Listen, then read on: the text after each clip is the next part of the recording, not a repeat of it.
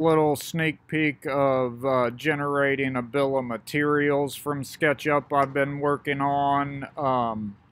It I'm skipping ahead a little bit from some of my previous videos, but so I went ahead and added all the duct and takeoffs, and so I'll go ahead and show you what I do here. We go to generate report,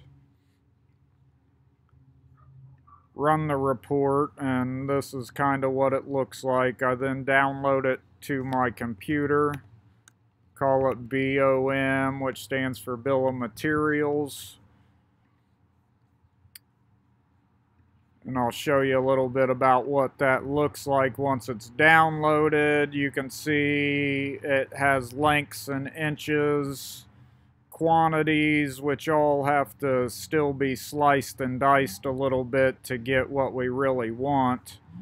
So I wrote a little program where I can click on this downloaded file. I call it BOM-Sanitizer, which stands for Bill of Materials Sanitizer. I run the little program. It asks me what I want to name the new file.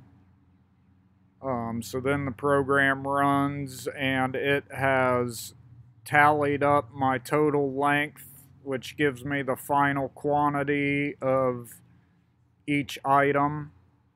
I can then go in here and add a sum of all these columns, and it shows me that I will have about $1,186 in material.